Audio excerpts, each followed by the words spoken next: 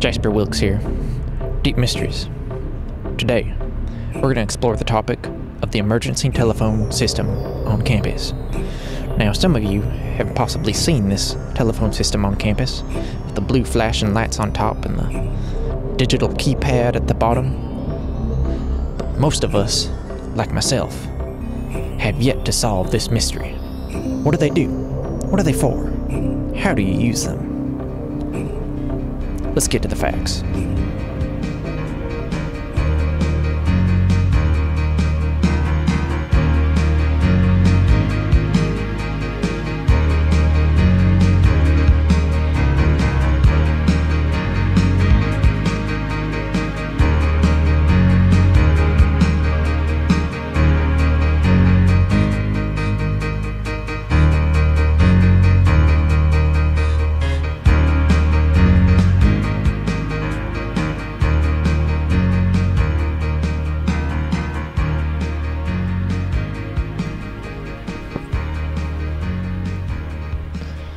Now, as you can see, this is one of the emergency telephone poles right here. It has a blue light at the top, and then if we continue to look down here towards the digital keypad with a call button and a help button. And if you are blind, there is some braille lettering right here to guide you in your journey. My name's Jasper Wilkes, Deep Mysteries. Just wondering if I could ask you a couple questions. Sure. Go ahead and tell the camera your name. My name is Kevin. Now, Kevin, we're trying to solve the mystery of the emergency call boxes, as you can see behind you. I was wondering if you could shed some light on how to use one of those things. My assumption has always been you press the call button on them. I don't know from there what you would do. Okay.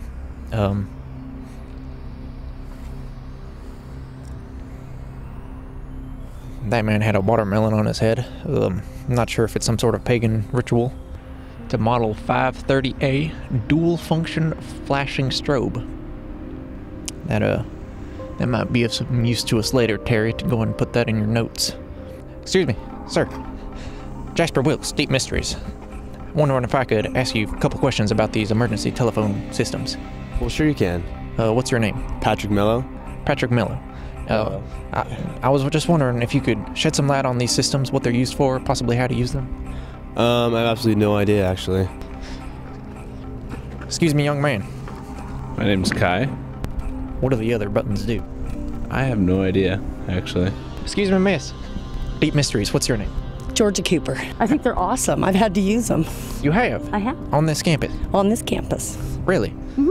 How do you use these things? I think they tell you a number to dial, or like 9 or something like that. I got locked out my first quarter with all my books inside CTC, with my ID inside, et cetera, so I got a hold of emergency or security, and they came and let me in. Jessica? Brock? Jessica and Brock. Okay, now today we're discussing the emergency telephone systems that you see behind Terry, our cameraman, right there. Emergency telephone systems. I didn't even know. Me neither. You didn't know of these devices? Excuse me, miss. Excuse me. So up until now, all of our interviews have not yielded the proper answers. So at this point, I will proceed to push random buttons on this device, after which myself and Terry, my cameraman, will escape behind that tree, and when the campus safety officer or whoever may be at the end of this line arrives, we will ambush them.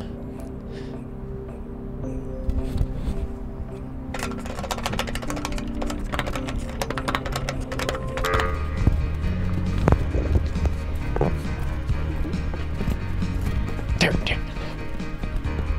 Can you see what's happening, Terry? Okay, now we're gonna wait and see what happens.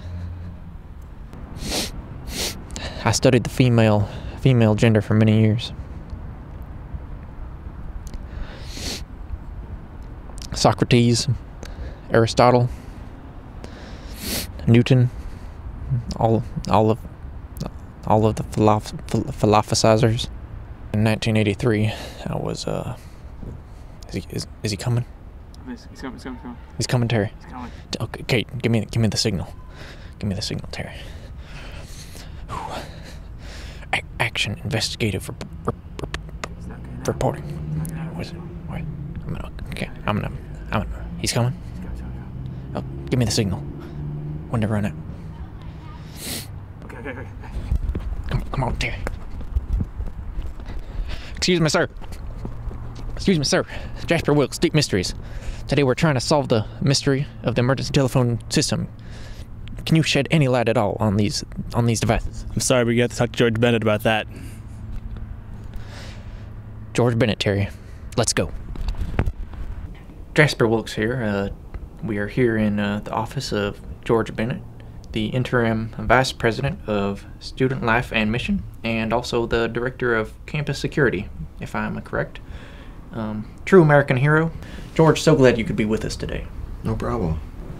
Now, as you know, we are trying to solve the mystery of the emergency telephone system. Now, there's a digital keypad with a red help button in Braille for the blind, and a black button. Why don't you go to explain to us how that works there?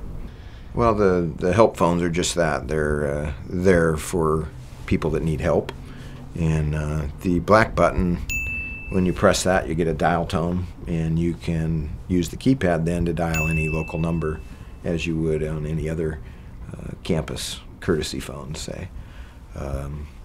The red button, on the other hand, is an auto dial feature that dials 911.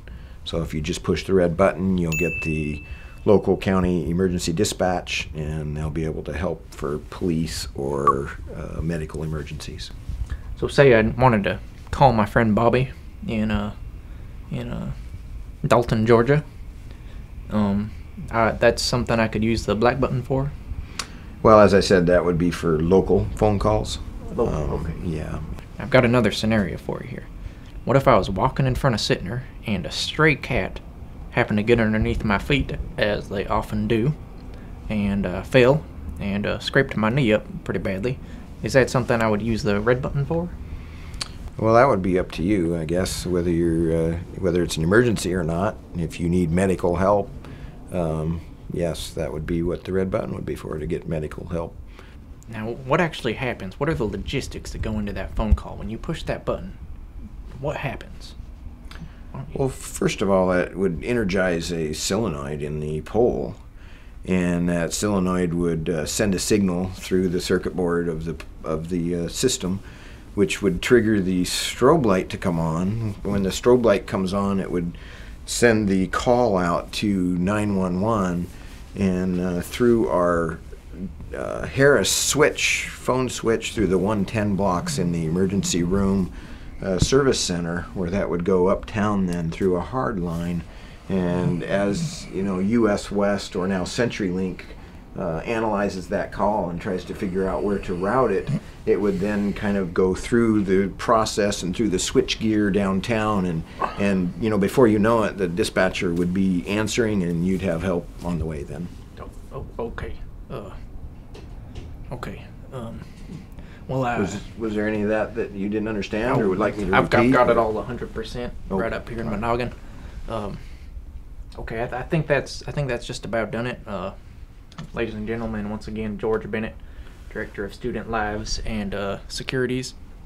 Thanks for joining us today. All right, thanks for your interest. Looks like we shed some light on this mystery.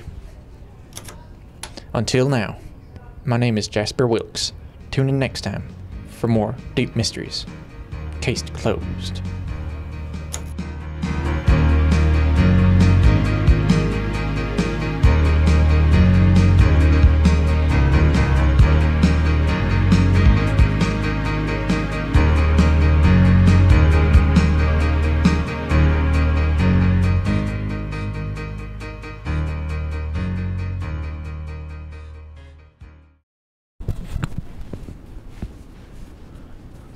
Good.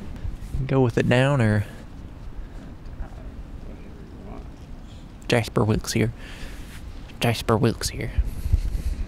No, look at that! Just look at that hooligan riding around on that golf cart, all reckless like.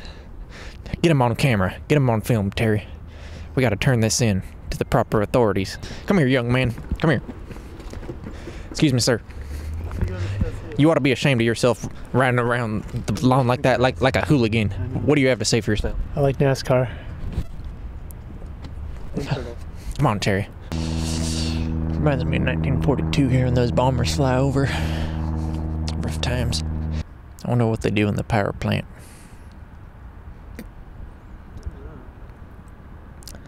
I like to imagine that